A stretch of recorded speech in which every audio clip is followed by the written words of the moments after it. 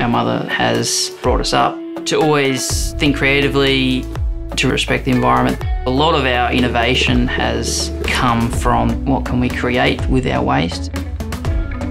I'm Ryan Hartshorn. I'm the creator of Hartshorn Distillery. I'm also part owner in Grandvewe cheeses with my family. The first idea was to plant a vineyard and then have the sheep eat the grass in between the vines. However, the sheep decided to destroy the vines, so we had to make the choice, and sheep's milk was a lot more interesting than wines. I wanted to create something of my own, so I grasped the concept of making vodkas, and I wanted to bring it to Grandvewe, and I wanted it to be relevant to what we were doing. No one has done a Sheep Whey Vodka in the world before.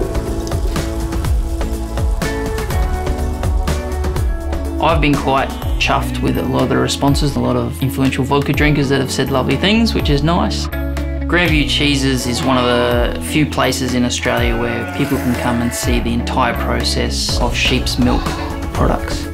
We make around about 8 different styles of cheeses. One of our most famous is our Sapphire Blue that got champion cheese of the Sydney Royal Show. I would never leave Tassie now. People don't realise the beauty that's here.